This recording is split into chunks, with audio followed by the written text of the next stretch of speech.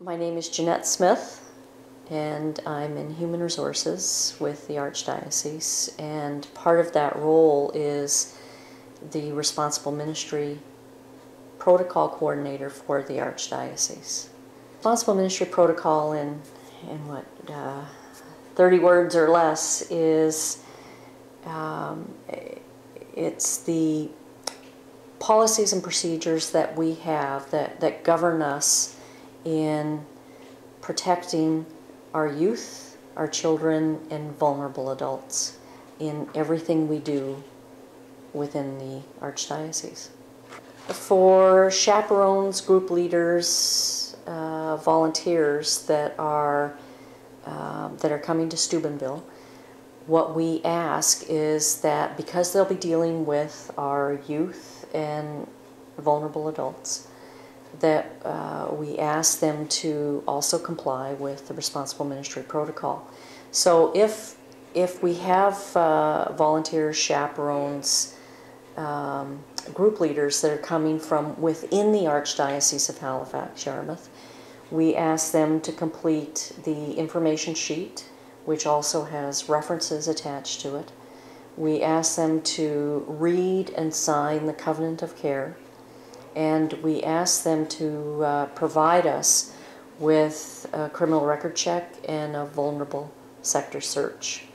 And all of these documents are on the website, or they can contact me or their parish coordinator to receive any of these documents. If you're external to the Archdiocese of Halifax-Yarmouth, so this would include anybody that's coming from the Atlantic provinces, the other Atlantic provinces, from anywhere in the U.S., or even from the Diocese of Antigonish, they would need to provide the information sheet, the Covenant of Care, and what we call a Certificate of Approval.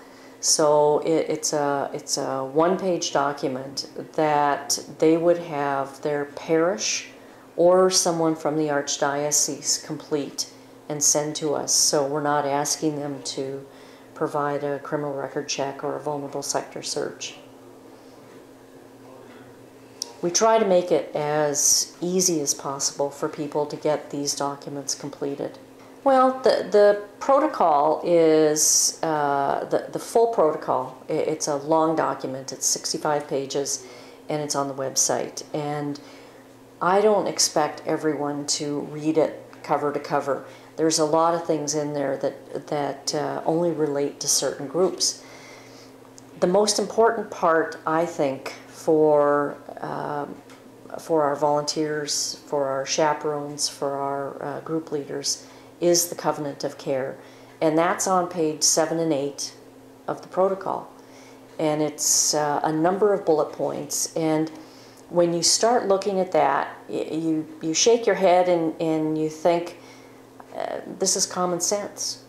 It's things that you've been told for years. Things like you shouldn't be alone with a youth or a vulnerable adult, that you need to have other people with you, that you shouldn't take pictures of our children or youth in a compromising situation, which would be while they're dressing or undressing.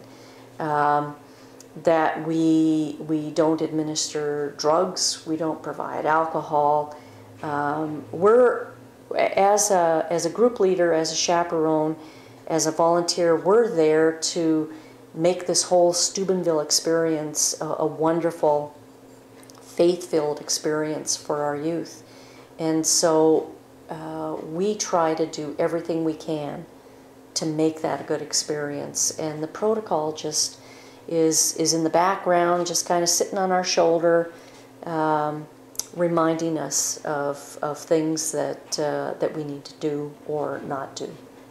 If we have these volunteers that have participated in Steubenville in the past and have completed this documentation in the past, if it's within, if you're outside of the Archdiocese and you've completed it within 1 year, then you won't need to complete it again. If it's older than a year, then we will ask you to do it again. For internal to the Archdiocese, if you've completed it within the last 3 years, then you don't need to do it again. So, and we'll do everything we can to help make it as easy as possible. And one of the things that we've done lately is that we have the criminal record check and vulnerable sector search now available online. And that is, it's wonderful because it takes 24 hours or less for most people to get it completed and into us. So it's very quick.